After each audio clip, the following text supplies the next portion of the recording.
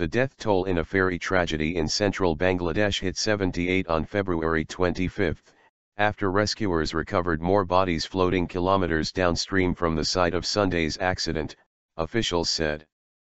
The overcrowded boat sank within minutes of colliding with a cargo vessel on the Padma River in central Bangladesh, which is heavily reliant on ferries for transport but has a poor safety record. Fishermen alerted rescue workers to 7 bodies found some 10 kilometers, 6 miles, from the site, officials said.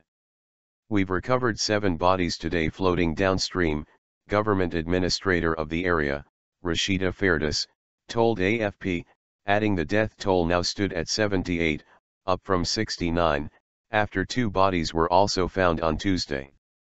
Relatives of a handful of people thought still missing were lining the banks of the Padma, as rescuers continued to scour the river using fishing trawlers and speedboats.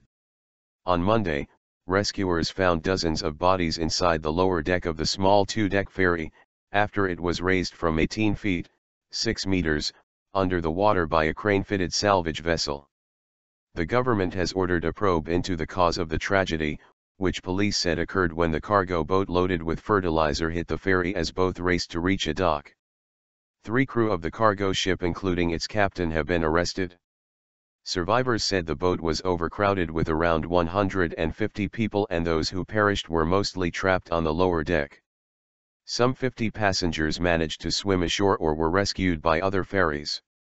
Boat accidents are common in Bangladesh, which is crisscrossed by more than 230 rivers. Ferries do not normally keep passenger lists, making it difficult to establish how many are missing after an accident.